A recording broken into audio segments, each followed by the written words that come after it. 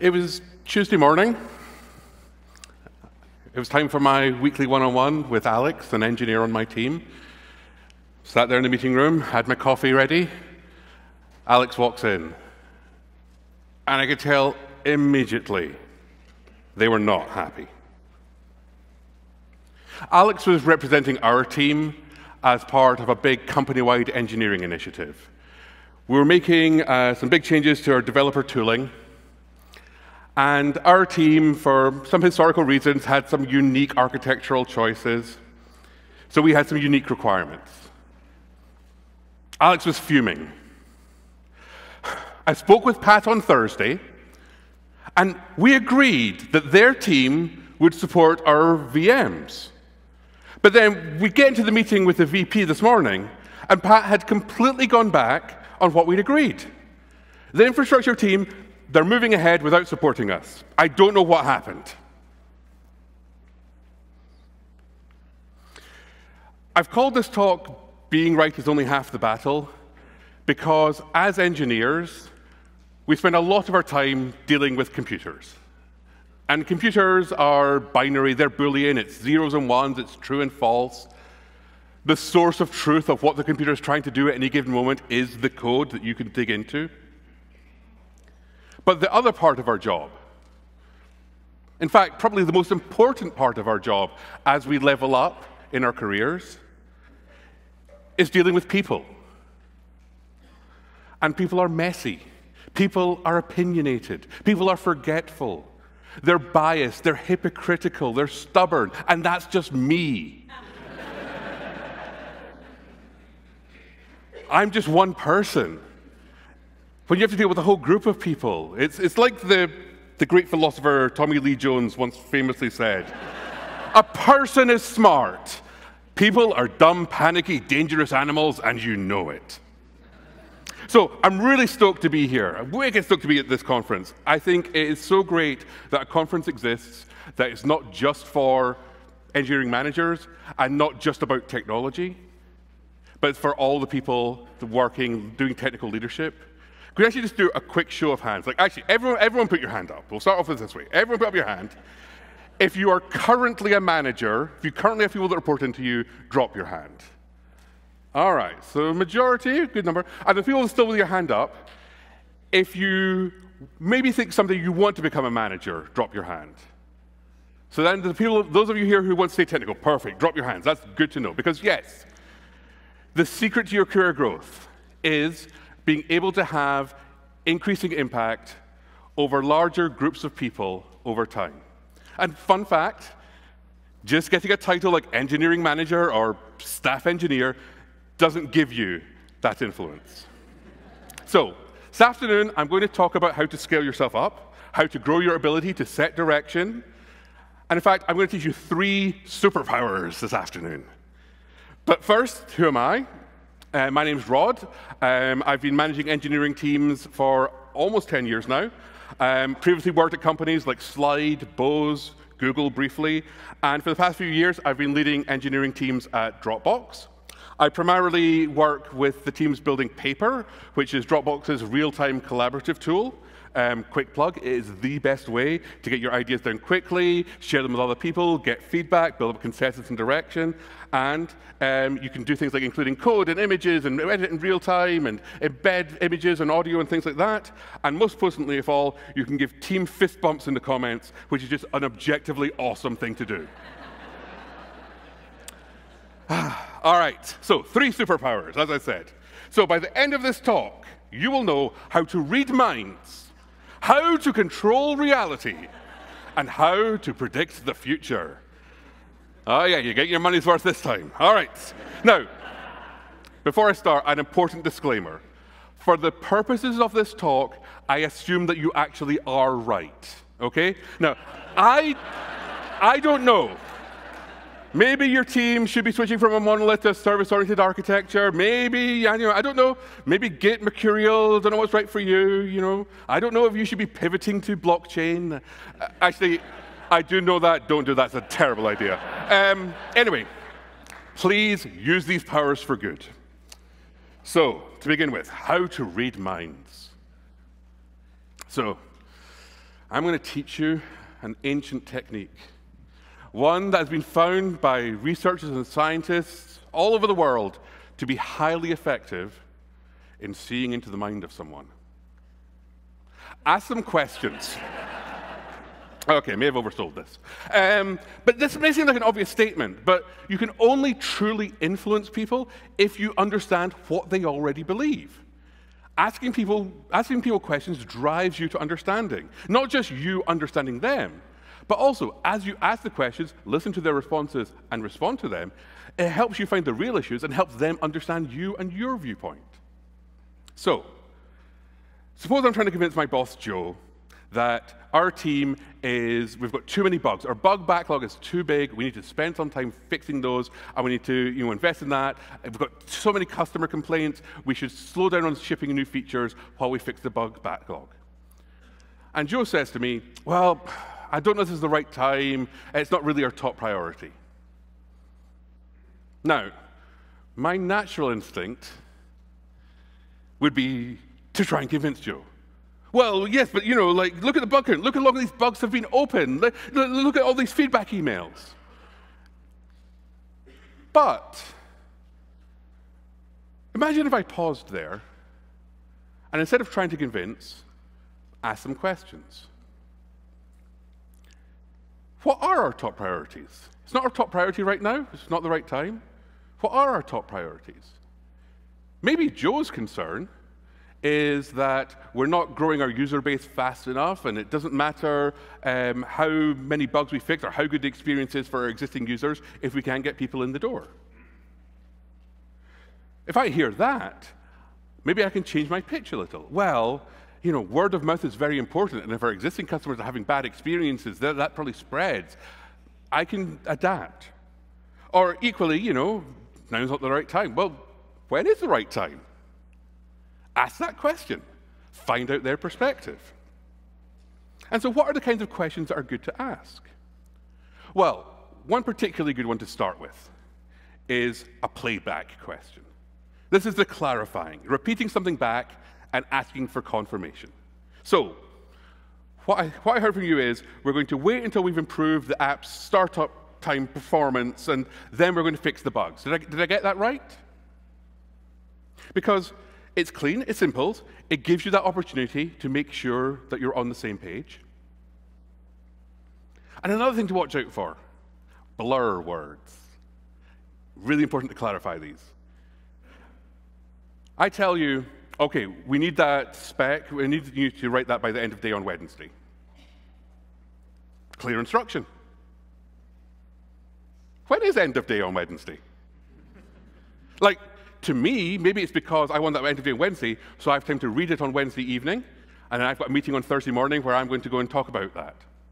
But you hearing that, end of day Wednesday, as long as I'm done by 11:59 p.m. Wednesday night, or, well, actually, at that point, it might as well be Thursday morning. You could deliver what you think you've agreed to, and yet our expectations are dashed. So, look for the blur words. And the question you ask is, what does blank mean to you? What does end of day mean to you? Lots of you think, we need it as soon as possible, ASAP. That's a classic one. Okay, we need it ASAP. Well, does that mean, today, in the next hour, next week? You don't really care, but you're just trying to put pressure on me to deliver something? Ask the question. Actually, I gave myself a challenge last night. I tried to come up with the most clear-sounding but meaningless request that I could give someone. Yeah, well, we need to improve performance of most of the pages ASAP. Improve performance, most pages ASAP. What does that mean? So narrow it down. Ask the question. Do I actually have something in my mind when I say that? Or am I just winging it? But let's talk about it and narrow it down. Then you get something like, well, by June 30th, we need to get the P95 server response time below 200 milliseconds for all pages accessed by more than 100,000 hits per day. You can actually get an attainable goal that you're both aligned on. Another good way to ask a question, especially when you're trying to influence something that's like a big important decision. You've been swayed by the awesome talks this morning about how you should be thinking about performance monitoring and observability and stopping pages, and you want to get your team to do that. Well, The problem is, if you just walk in tomorrow and say, we should change everything, people will go, well, no, that's expensive and crazy and confusing, and how would we even do that? So, try asking, on a scale of 1 to 10, how happy are you with the current state of our pager responses, our pager load? And if someone tells you that, they're like, oh, it's a 4. Well, okay, how do I get from a 4 to a 5? Don't try and do the perfect 10. Don't shoot for that. Because it'll take a long time to do, and the chance of success is low, and people will doubt the benefit they got when you finally get there. So start with the incremental thing. Well, how about if we can stop the number of pages that happen after 8 p.m.? If we can solve that, if we can work out how to stop that happening so people aren't woken up in their sleep, that's what we'll fix. And then, over time, you start to show that you're able to drive that. You're able to get that next step. And, well, now the next problem is we don't have enough people in the rotation, or we have too many. You can find that next step and drive towards it. So there's one other real big benefit of asking questions. And that is people love talking about what they think. I mean, look at me. I have spent a lot of time on this talk, flown across the country, just so I can talk uninterrupted for 30 minutes. So, if you ask good questions to the people you're working with, and not just like small talk, how was your weekend, that kind of thing, but you actually ask good questions and listen to their answers and respond to them, you start to build up rapport. You start to build up trust. You start to build up the social capital that you can then use to drive these things forward. And then you have an ally in your discussions, in your future discussions, as you're trying to drive something forward. Now, bit of a warning. Sometimes you will ask questions of people, and you'll find out things that maybe you did not particularly want to know. But it's worth the risk, and again, it's still useful information. So, there we go. You know how to read minds. Check. I have another superpower to teach you. How do you implant truth in someone? How do you warp reality? How do you control the world? You want to be like this big purple chap. Theranos, I think that's his name. Actually, incidentally, after seeing Endgame at the weekend, I did consider rewriting the entire talk to be a metaphor where Theranos was a developer going on their own and the Avengers was a team that worked well together. But I figured it wasn't fair to any of you who haven't seen the movie yet. Didn't want to spoil the fact that Hawkeye thinks that you should use spaces instead of tabs. Anyway, sorry. An aside, you want to change perception. You want people to bend to your will. You want to set a strategy. Yeah, that's what I thought. I know, I'm sorry. You're all sat there and you're like, no, I don't want to set a strategy. I just want to engineer. I just want to build things. Strategies are those things that like the business people do. And they announce them at all hands using presentations with like light bulbs and chess pieces and then like 3 months later, everyone's forgotten about it until the new strategy comes along. And, maybe that's just my experience. But when it's done well, and when it's done at the right level, strategies are your best friend for driving change. And they're not just for managers. They're a tool for the individual contributors, because I'm going to teach you the simplest, cheapest, easiest way you can define strategy. And it's this phrase, even over. The even over statement. It's a way of defining the success of a plan or a project or a company. And what you do is you select 2 good things. 2 things that objectively anyone would want. But you say, we will value this one even over this one. So like the business strategy standpoint, where this kind of came about was like when Amazon went public and Jeff Bezos wrote this like day 1 memo, and he wrote the section that was called something like "It's all about the long term," and basically pitched that Amazon was going to make decisions and weigh trade-offs differently than some companies. We'll make investment decisions in light of long-term market leadership considerations rather than short-term profitability.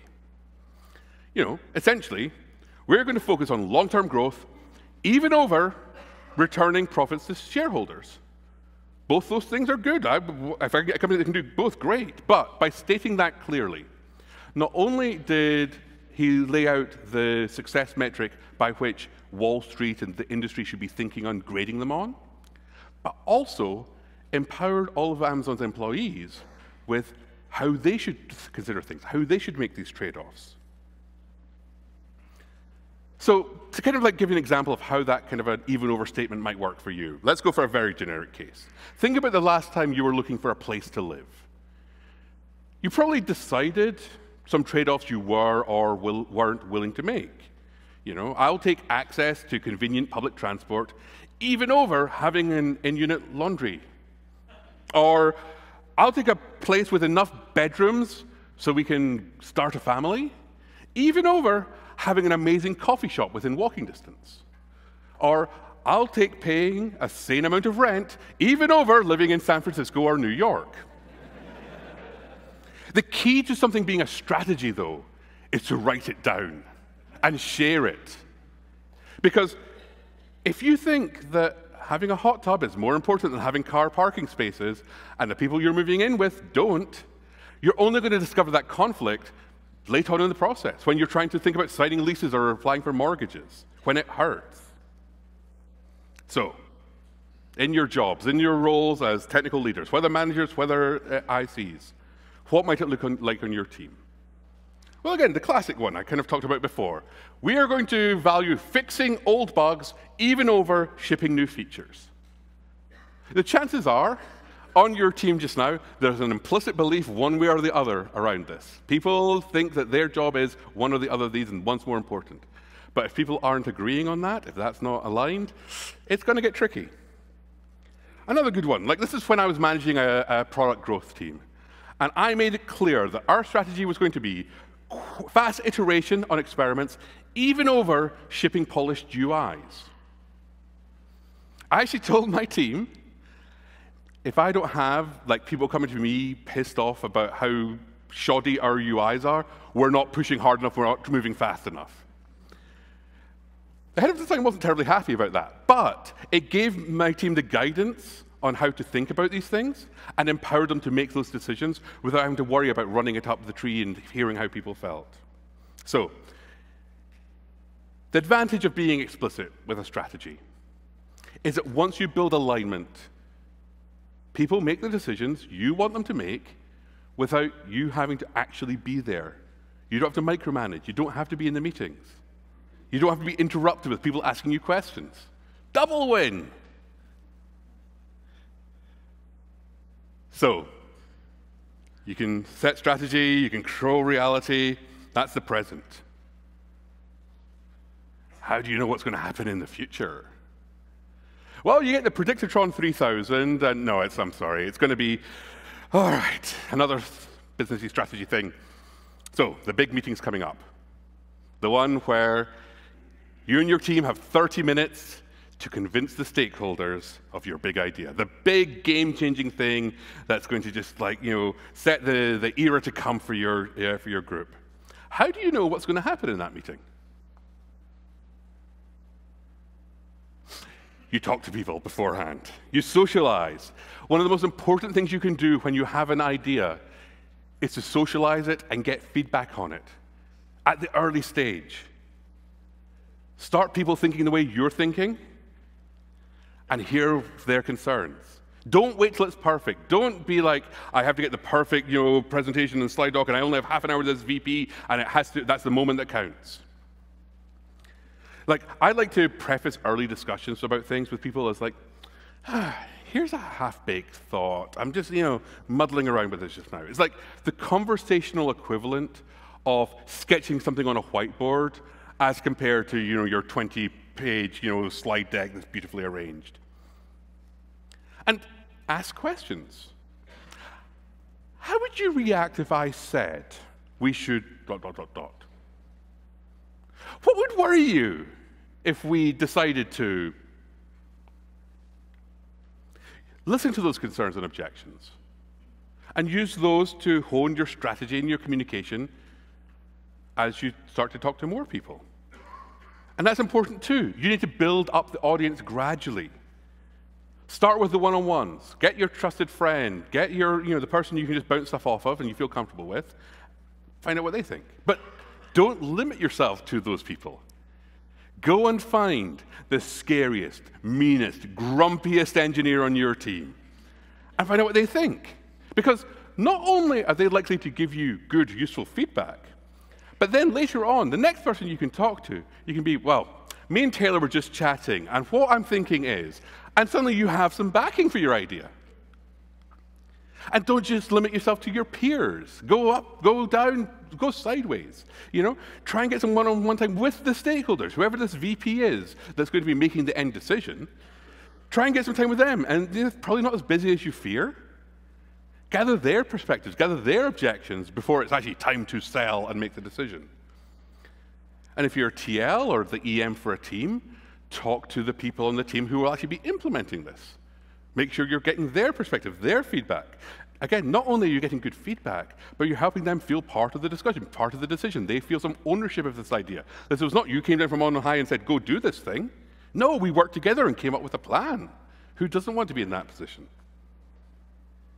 The fun thing is, often I found that your idea can just become the truth before you've even got to that final meeting. You share something broadly, and then suddenly just people are talking about it as if it's a thing. Especially, like, if it's a project, give it a code name. Just be like, oh, this is Project Potato, and yeah, suddenly you have people in the meetings talking about, have you heard about the new potato strategy? It's naming things gives it power. In fact, I've actually found myself sometimes where I've had something like, oh, there's a problem with like on-call rotations and how people are spending their time, and oh, I'm going to be making this request, and I don't know how people are going to push back on it. It's going to be controversial. But then by the time I've talked to people, I've run it by the engineers who would actually be on the rotation, I've run it by other managers, I've talked to one of the PMs, and then suddenly I send out the email that I'm like, worried it's going to be controversial, and like within 5-10 minutes, 3 emails back, going, this is great, thanks so much for doing this, oh, this is going to really help. Because I've worked out like what are people's objections, and then just in my email, I'm like, hey, I know we're worried this will dot, dot, dot, dot. I can just put that in there, and people go, yeah, that was my worry. Oh, we've thought of that. Carry on. And actually, that's an important part. Write things down. This is, Dave's talk earlier about like writing architectural designs and putting them somewhere people can find them. Do that for everything. Maybe use an excellent collaborative real-time editing tool that has, allows you to easily add comments, mention people. Did I mention the fist bumps that you can do to people? Oh, yeah. Dropbox.com/paper. It's free if you have a Dropbox account. But seriously, document the decisions made, why they were made, and share them as broadly as possible. That way, your future self can find them. Email or Slack, it's better than nothing. Send it out to the group, send it out to the team channel. There's a chance someone will find this again. Just write it down. You had a meeting, you agreed something, it wasn't even a meeting. It was just a couple of people chatting in the team area, and then just go, type it down. Hey, TC, this is what I think we agreed to. Did I capture it correctly? Because people forget. It's not their fault. They're not being malicious or incompetent. But in a month's time, they're not even going to remember you had the conversation, never mind what you agreed to during it. Now, sometimes people look at the things I'm discussing here and worry that it's kind of manipulative, that, isn't this just politics? And that's one of my triggery buzzwords. Politics is it's so political is a massive blur word for me. When I hear, oh, I don't like dealing with that team, it's so political. What I hear is, oh, that team made a decision that I don't agree with, and I don't know why. So if you find yourself in that position, like someone on your team saying that, you're even thinking it yourself. Ask the questions, find out the why, get the understanding. Maybe they have excellent reasons you don't understand, or maybe they are making a mistake and you can help them get there. And no, this isn't manipulative. This is doing your job. The reason we are paid the money we are paid is not because we are good at turning ideas and thoughts into lines of Go or Python or JavaScript. It's because we are smart people that make difficult decisions frequently in creative ways. And having influence over more than just the code or your immediate team, that's how you add more and more value to your business. This is how you scale impact. And one last tip, if you do have that decision-making meeting, get your team in a huddle beforehand. Okay, the meeting's at 10:30, we're going to meet at 10:15. Get the people in the room and just agree, this is what we're going to say, this is how it's going to go, this is what we're going to talk about. Because there is nothing worse than walking into that room and everyone falling into disarray in front of the stakeholder. It's not good for you achieving your goal. It's not great for the stakeholder who's like, I have a lot of other things to be doing, and they don't even know what they want. So get that time, make sure you know what's going to happen in that room, predict the future before you walk in there. That way, you're more likely to achieve your goal without that discomfort of sitting in the room. So those are my tips. Ask questions so that you know what everyone's thinking. Ask the playback statements to clarify, make sure the blur words aren't there and everything is crystal clear, and listen. Don't just nod, smile, and check your email. Listen. And then set strategy so that other people are making the decisions the way you want them to make them without having to bug you. And take your ideas, socialize them, huddle with folks, build that rapport and trust you got by asking the questions so that you know that people are thinking the same way you are, so you can drive your project to success. And by doing all of that, you'll find that being right becomes a whole lot easier. Thank you very much.